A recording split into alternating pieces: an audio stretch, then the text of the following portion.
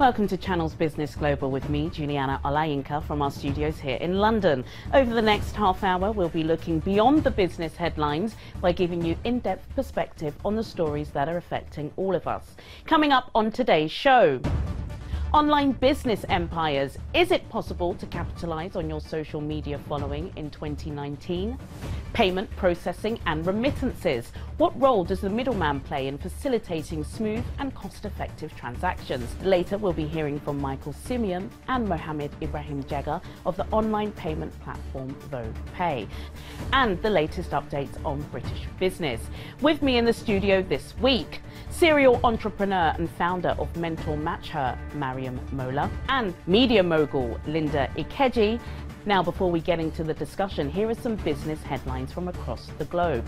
According to a South Korean government report, an increasing number of family-run businesses are giving up on plans to have blood relatives inherit their company. Korea's inheritance tax of 50% is the second highest among OECD nations, one of the main reasons why 84% of the country's mid-cap firms have no succession plan. The world's largest furniture retailer is shutting down its only factory in America. IKEA will end production in Virginia at the end of this year and move to Europe, where the raw material prices are cheaper. The Danville facility, which opened 11 years ago, employs 300 workers. The Swedish brand owns manufacturing facilities in 9 countries, employing roughly 20,000 people. This week, US President Donald Trump hosted Made in America at the White House, highlighting the contributions of entrepreneurs to the American economy. During the occasion, the president signed an executive order demanding that 75% of the value of any Made in America products must be sourced in the US. That's an increase from 50% previously.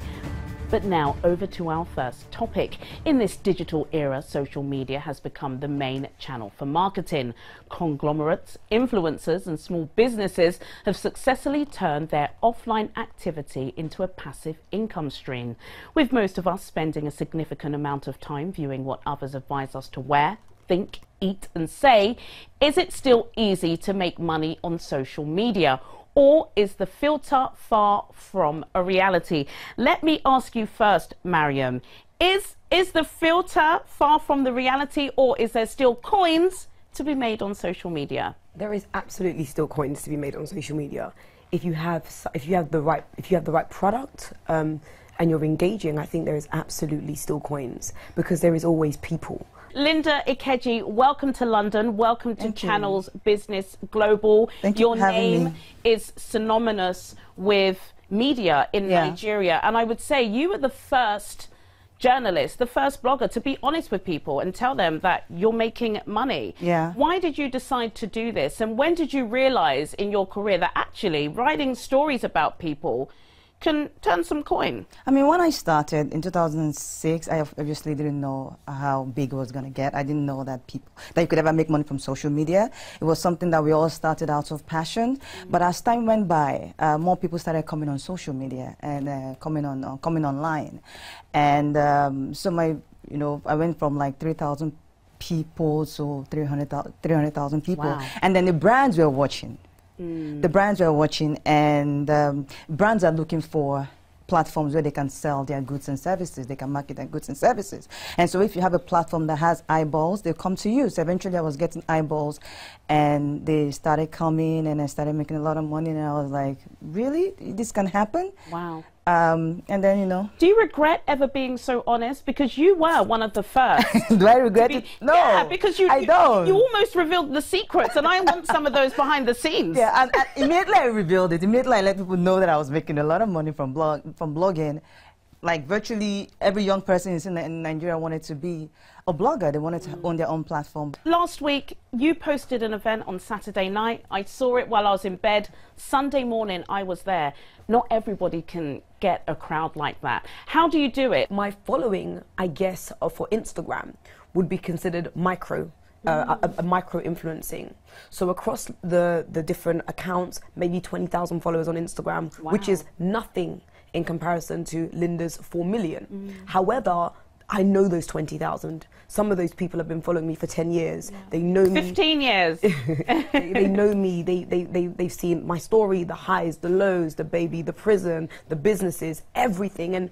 And because of that, it's almost like a cult following that I've kind of created. So those people are pretty much, they're ready. I think I kind of decided to do a breakfast for women, and I completely forgot to share the flyer because baby stuff. And I shared it, I think, at like 11:30 or 11:45. The following morning, I had the full attendees. So, but that can only happen with the consistency of never forgetting to post, always engaging. Linda, what do you think of people like Mariam? Because, of course, some people would say the .com era is dead. You've managed to transfer from just being a blog online to also being popular on social media. But is it very competitive? Is it hard for people that were more traditional with their digital stories to move on to Instagram? I think that there are different types of people on Instagram and different types of people on the blog. The people that are still on my blog don't really use social media like that. There are still people like that? Plenty of them. Wow. So if you post something on Instagram, they will never see it. But if it's on the blog, they will see it. And so it was very important for me to have the different types of people, the ones on social media and the ones on the blog. There was a time last week, I think, Twitter shut down, Instagram shut down, Facebook shut down, all within like the same hour. And some people were saying, look, young women, those of you that are just relying on these social media platforms to make your money, be careful, because if they pull the plug, you're out of business. Instagram, social media, or any blog, it has to have a purpose. There has to be an assignment behind why you're using certain platforms. As Linda rightly said, she has an assignment for .com. And there is an assignment for Instagram. WhatsApp also crashed. So WhatsApp stories, they're all usually owned by the same people these days. Goodness. They all crash at the same time. So I've managed to make my WhatsApp stories as strong as my Instagram. I have to post every day. Wow. Wow. And kind of, so if you post, what are the kind of average likes that you might get for a post? Well, it depends on what I'm posting. I do a lot of inspirational writing. And when I do something inspirational, I get thousands of comments because I have over 4 million people. And like you said earlier, like you have 20,000 plus Instagram, but they're dedicated followers who have followed you for years. Like I have 4-point-something million. On my blog, I have 5-point-something million people who come there on a regular basis. So I'm assuming that out of the 5 million on my blog, 4 million of them are following me on social media. So I can't afford not to post every day because people. That's your business. That's my business. That's, you know, when I tell people that I'm a private person, really, but because of the work I do, I cannot be private. My business is on social media. I make money on social media, and I make money from .com. It's interesting. There was a discussion going on recently where Instagram said that they were thinking of taking away the like button because, of course, especially in this country, and I'm not sure what it's like in Nigeria. I don't approve. I was going to ask you, but there are so many young girls that will do anything for a like. And some people have actually committed suicide because of how they've been taunted on social media. But then again, some said, hang on, this is not good for the black community because so many of us are making money through social media in a way that we can't in a traditional sense. The brands can see that you have an engaging audience. But people buy, Linda, people buy. I've been tempted. Yes, it's a confession. Really? I've been tempted. To buy likes? No, not the likes. Yeah. I've never bought followers, by the way. I've never bought followers. I've been tempted because I'm just thinking, but this one has 50,000. Does it mean you're more popular? My clients and my following, they want to hear me. They don't want to hear and because they've been following you for such a long time, they know the tone. They know if it's you. They know if it's not you. So and I don't want to do. Yeah, it happens to me too. Pre-posted stuff. So for me, it's kind of organic as and when. But what you were just saying now in terms of buying following. For those of us that know, it's very hilarious that somebody will have 2,000 followers and I come on in the morning and you've got 30,000 followers. And it happens! We know. So what happens is that we laugh at you because we think... we know. We might not see anything, we know. And then the brands who are looking for influencers, they know too. Really? Because if you have 30,000 followers, are you gonna buy likes for every post you put up? You know? And I think people are doing it. People are so desperate. You'll be surprised at just how many people are desperate for social media fame, and they call it clout, don't they? Yeah, but the thing is, with the likes and the comments now, how you catch these people out is that when you look at and these are what the brands look at, because one of the businesses is I build brands for people, so I look and I see what kind of engagement is it sincere engagement? Exactly. And the brands know. They know. So for my advice... So I better not do it. Don't do it. Don't do it. I'll never do it. Grow organically. And also, you know, for me as a brand or as a person, I would want to see my growth. I would want to see, I just hosted an event. Yeah. How many people approved? Did they like it? Didn't they like it? Did they engage? What can I do differently? What do I need to change? Otherwise, your business wouldn't grow how it's supposed to. Wow. Because you're selling to fake people that don't exist. Right. So how is it going to grow? Right. You're both very successful. I can't let you go without asking you some question. What would you say is the quickest way to increase your social media following? I'll let Linda go first. For me, it's, I would say post as much as you can every day. Okay.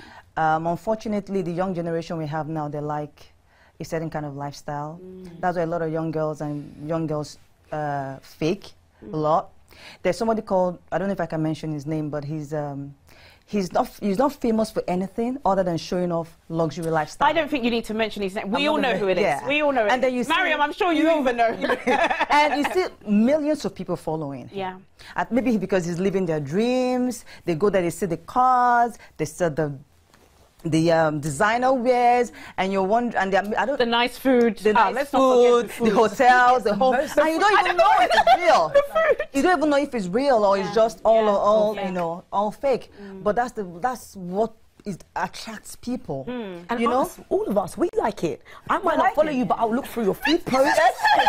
Look at the luxury holiday. Yeah. That really gets people to follow you. Wow. If you're very generous too, giving out money, that's the easiest way to. Another easy way to get people to follow you. Wow. You know, say today I'm going to be doing some giveaways. People are going to follow. Yeah. And they'll stay. So that's good advice for glued to your page, some girls hoping who that are in makeup, because some of them have all of these products to give away. What would you say? How did you manage to get 50 women to have breakfast on a Sunday 50? morning?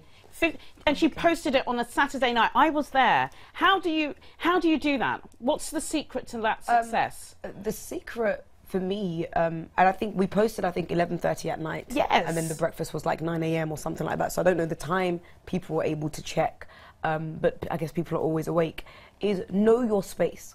I would never try and get an audience full of makeup artists to meet me out for breakfast in that morning. They wouldn't come because I don't know anything about makeup. Yeah. I wouldn't get a group of food bloggers to come and meet me at that time. Own your space, stay in your lane and do what works for you and build gradually. You know, I met a young lady last week. She came to see me for mentorship and she said, look, I'm 14 years old and I've just started my YouTube page and I've been a month in it and I've got 1,000 views. Wow. And I was like, wow, that's incredible.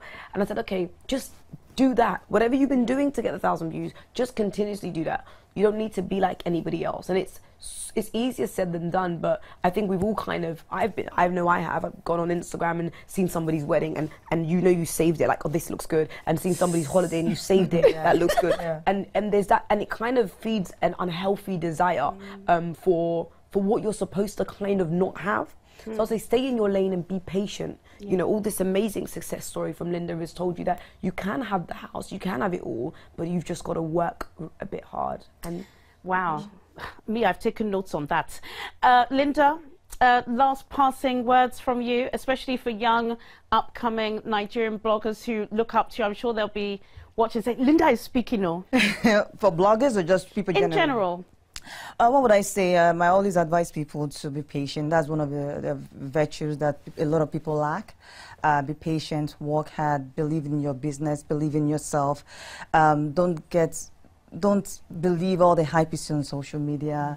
Everybody's fighting a battle. Everybody's dealing with one issue or the other, but they put up what they want you to see. And then when you see that lifestyle, that life, you think that their lives are great, and then you feel depressed because you don't think your life you're doing very well in whatever it is you're struggling with. Everybody's struggling, so don't believe all the hype you see on social media. Don't believe the hype. Don't believe. But there's still money to be made. Look at these women. There is a lot of money to be made on social media. A lot. And you have to hit them up if you want that advice. But Mariam, Mola, Linda Ikeji, thank you so much for joining me.